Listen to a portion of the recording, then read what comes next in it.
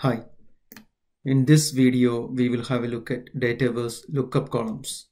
So the plan is whenever a record is created in my membership table, I need to get the contact name, which is David Smith here. Yeah.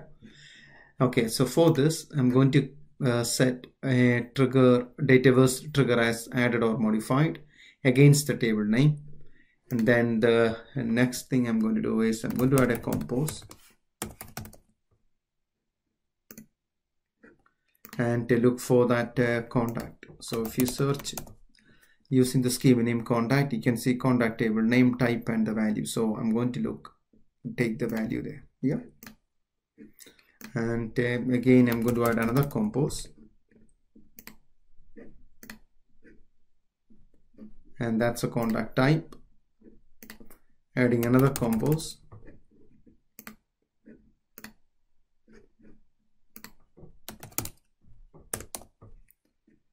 contact table name. So I've got three properties here. Let's save this and try to run the flow now.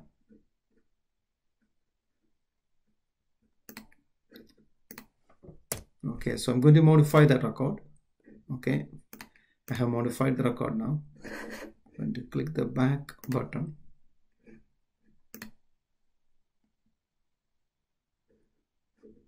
And refresh the screen.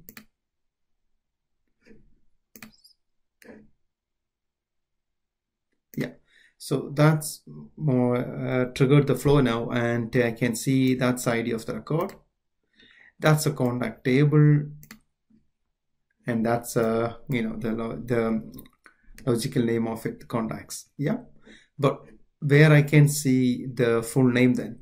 So we can't see the full name here. So even if you scroll down here, you can see here value, logical name, and the type. That is a contact. That's it. We won't be able to retrieve the lookup name here from the readable format of the name, which is David Smith in my case. Yeah. So let's have a look. Yeah, that's David Smith. So to get that, what we need to do here is we need to go to the Microsoft Dataverse connector and say get row by ID. Now we know the schema name, that is contacts, and the row ID is contact value, that's a keyword. So from here we can get the first name and the last name, or the full name, or whatever that is then. Yeah, so if I say full name, I can get the full name now here. So if I run using the previous run,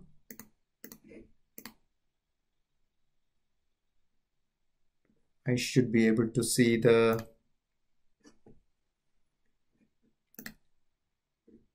name now. Yeah. Okay.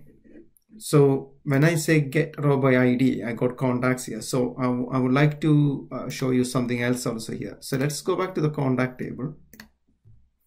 And here I have got another lookup called currency. See, that's British pounds there. So how do I get the currency text then? So again, we will be seeing currency type, currency value, and the keyword. Yeah.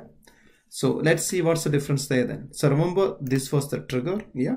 So from the trigger, we won't be able to get the text value there. Yeah. That's what we found out. So for that, we need to pass the keyword to the relevant table, which is a contacts, and then getting the name or title or full name or whatever that is. Yeah. That's where we can get that text value then. And let's go back again and check the run history.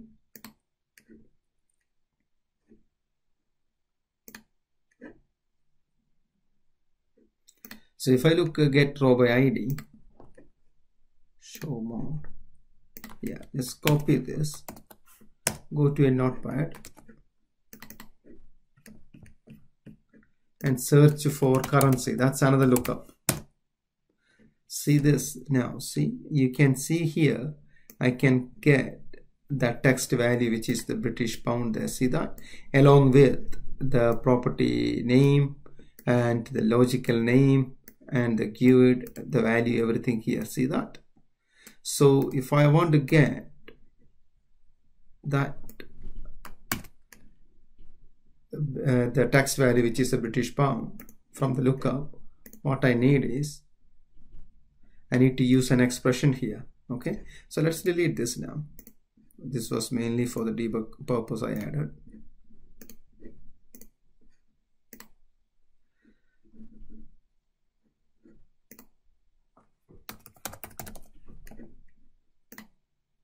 So for the currency lookup value, what we want is, see this full name output. So let me copy that there at the minute and go to this peak code, copy the output of up to there.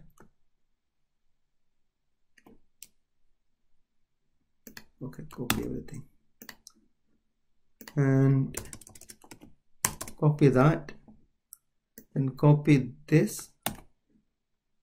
Instead of the full name, I'm going to use that, cut that, go to the expression, paste it there and click OK that. So that's the expression you need. I'm going to put that in the node, that, add a node. See that? That's the expression you need. So that means output of the previous step, then square bracket body slash that underscore transaction currency ID underscore value, which is the lookup, then underscore value formatted. Yeah. So if I test that now, let's see what we are going to get. We should be able to get the currency text there.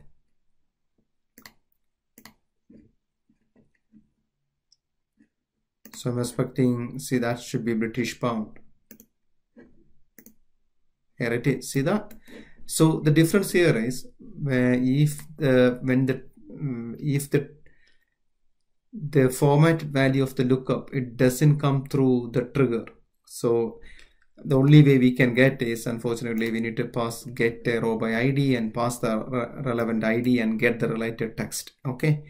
Whereas if I am getting directly from the entity itself, like get or list rows, and if there is a lookup there, you don't need to go and find another get row by ID for that lookup, because as I mentioned, you can get that value passing with underscore, the scheme name underscore value.